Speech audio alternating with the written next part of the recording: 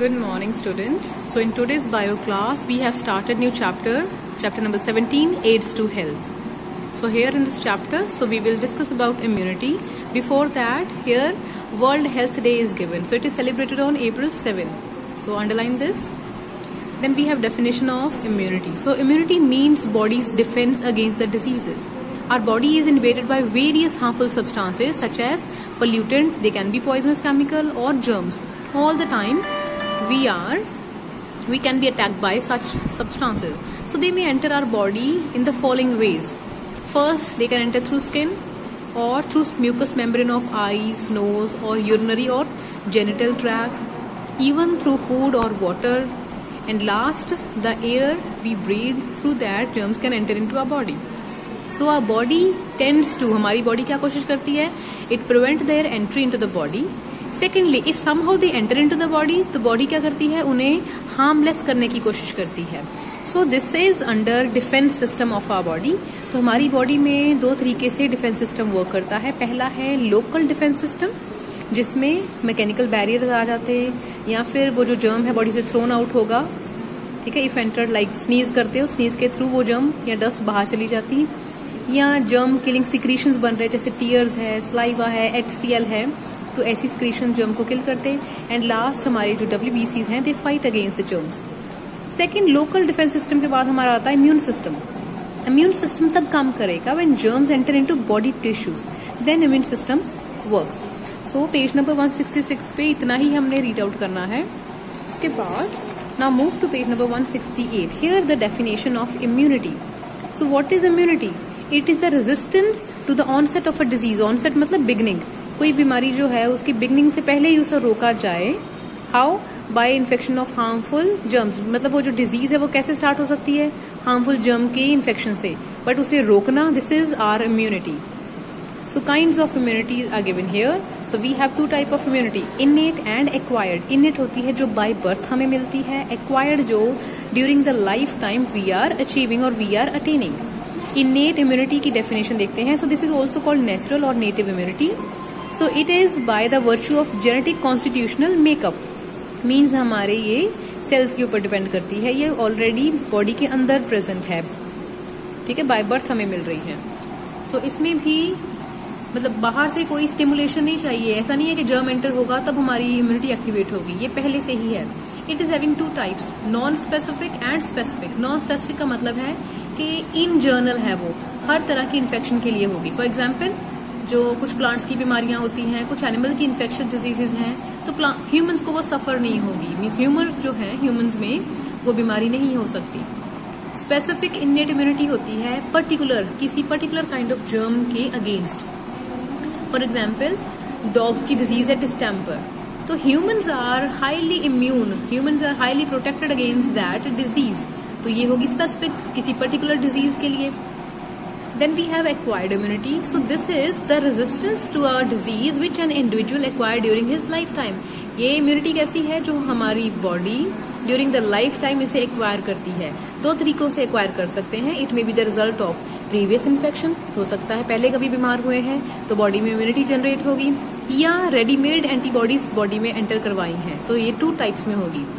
सो आप देखिए, ये फ्लो चार्ट गिवन है, इसे डिटेल में आप देखो और इसे मेमोराइज करने की कोशिश करना. सो इम्यूनिटी की टू टाइप्स हैं, इनेट एंड एक्वायर्ड. इनेट आपने पढ़ा, नॉन स्पेसिफिक एंड स्पेसिफिक. ठीक है, journal immunity and this is for particular infection.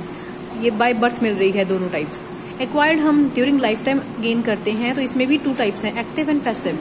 Active body खुद जनरेट करेगी एंड पैसिव जो है ये बाहर से सप्लाई की जाएगी. एक्टिव में देखिए हमारे पास है नेचुरल एंड आर्टिफिशियल. नेचुरल में क्या है? कभी आपको इन्फेक्शन हुई है, प्रीवियस इन्फेक्शन की वजह से जब बॉडी में इम्यूनिटी बनती है उसे बोलते हैं नेचुरल एक्टिव इम्यूनिटी. बट अगर वैक्सीनेशन दी जा रही है तब बॉडी में इम्यूनिटी बन रही है, it is artificial active immunity. Vaccination के दौरान क्या होता है, बॉडी में जर्म्स एंटर करवाए जाते हैं एंड जर्म्स हमेशा डेड या वीक जर्म्स होंगे. उसकी वजह से हमारी बॉडी में एंटीबॉडीज बनने शुरू हो जाते हैं जो उसके अगेंस्ट वर्क करेंगे. देन कम पैसिव इम्यूनिटी, जो बाहर किसी सोर्स से, मीन्स बाहर एंटीबॉडीज बनाए किसी ऑर्गेनिज्म की बॉडी से, उसके बाद उसे एंटर करवाया. ठीक है, उसमें भी नेचुरल है, आर्टिफिशियल है. नेचुरल में क्या होगा, जैसे जो बेबी के ब्लड में मदर के ब्लड से एंटीबॉडीज जाते हैं, वो हो गया नेचुरल पैसिव इम्यूनिटी। आर्टिफिशियल में क्या है, रेडीमेड एंटीबॉडीज होंगी जो किसी और ऑर्गेनिज्म की बॉडी में प्रोड्यूस हो रही है, हमने एक्सट्रैक्ट किया एंड उसके बाद उसे यूज कर रहे हैं। We have antibodies. So what are antibodies? These are special chemicals found in the blood and they work against the germs or their secretion. तो antibodies basically क्या होती हैं? These are proteins. इन्हें बोलते हैं immunoglobulins. Antibodies जो हैं, these are produced by special type of WBC known as lymphocyte on exposure to antigen. Antigen जब बॉडी में एंटर करेगा तब लिम्फोसाइट एंटीबॉडी बनाना स्टार्ट कर देते। और एंटीजन क्या है? It's a chemical substance found on the germ cells. Now on next page we have difference between active and passive immunity. This you need to read by yourself. All right, very easy. पहले से हमने ये सारा read out किया है. Just go through this difference between. This is important. After this you have topic vaccination and immunization. So इसकी definition यहाँ से करेंगे. Underline कीजिए इसे. Vaccination is the introduction of any kind of dead or weakened germ into the body of living organism to develop immunity against that disease. Body में week या dead germ को enter करवाएंगे, उसकी वजह से उस ऑर्गेनिज्म की बॉडी में इम्यूनिटी जनरेट हो जाएगी उस डिजीज के लिए। तो ये प्रोसेस क्या हुई? वैक्सीनेशन। एंड ये जो डेड एंड वीक जर्म्स को एंटर करवा रहे हैं, ये डेड एंड वीक जर्म की प्रेपरेशन को बोलते हैं वैक्सीन्स। इम्यूनाइजेशन क्या है? इम्यूनाइजेशन इज जब वैक्सीनेशन लगी तो हमारी बॉडी इम्यून होगी, प्रोटेक्टेड होगी, उसका इम्यून सिस्टम डेवलप हो गया। So this is known as immunisation, developing resistance to disease producing germs और there toxin by introducing killed germs और germ substance to produce antibodies. हमारी बॉडी में एंटीबॉडीज बनने शुरू हो जाएं because of the introduction of vaccine, उसे बोलेंगे फिर इम्यूनाइजेशन। वैक्सीन देने की प्रोसेस को बोल रहे हैं वैक्सीनेशन, एंड वैक्सीन के बाद जो इम्यूनिटी बन रही है फिर उसे बोलेंगे हम लोग अभी इम्यून हो गए, तो it is immunisation. Now move to last topic. Here we have antitoxin, antivenin, then antiseptics and disinfectants. So move to antitoxin first of all. So antitoxin क्या है? These are the chemical substances produced by our body. किसके against बनेंगे? Some foreign poisonous substance. तो आप बोल सकते हो antitoxin actual में क्या है? एंटीबॉडीज ही होते हैं। एंटीटॉक्सिन्स को आजकल एंटीबॉडीज ही बोला जाता है, अलग से एंटीटॉक्सिन नाम नहीं यूज करते, but you will still you need to underline this definition. Then we have antivenin. Antivenin is the antibody produced in the body of snake which is used in the case of snake bite. उसे बोलते हैं antivenin. तो एंटीवेनिन क्या है? एक antibody है जो horse की बॉडी में बनेगी और इसे यूज करेंगे जब किसी पर्सन को स्नेक ने बाइट किया हो, तो उसे ये एंटीवेनिन देते हैं, इंजेक्शन की फॉर्म में दिया जाता है। So look here, एंटीवेनिन for snake bites are produced inside the animals like horses. All right. Then move to antiseptic. Antiseptics are chemical substances. These are mild. Mild मतलब gentle हैं, ये ज़्यादा concentrated नहीं होंगे. So these are applied on body to kill the germs. Right? इतनी mild concentration होती है that they don't cause any harm to the skin or body. Example है carbolic acid, iodine, benzoic acid, boric acid. So these are examples of antiseptics. Then we have disinfectants.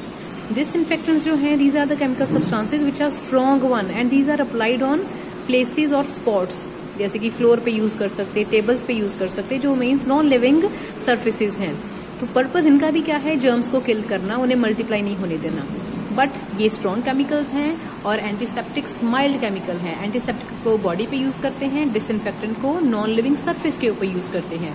इनके examples आप याद रखिए।